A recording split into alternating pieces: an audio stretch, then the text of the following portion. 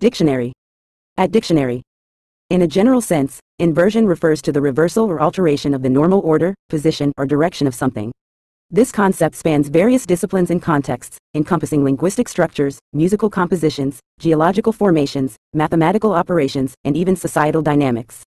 Inversion can denote a shift from the expected or conventional arrangement to a different arrangement, often with the intention of achieving emphasis, creating contrast, or inducing a transformative effect. Whether it involves inverting words in a sentence, notes in a melody, layers in geological strata, or power dynamics within a social hierarchy, inversion serves as a fundamental mechanism for reshaping and reinterpreting systems, patterns, and structures across diverse domains.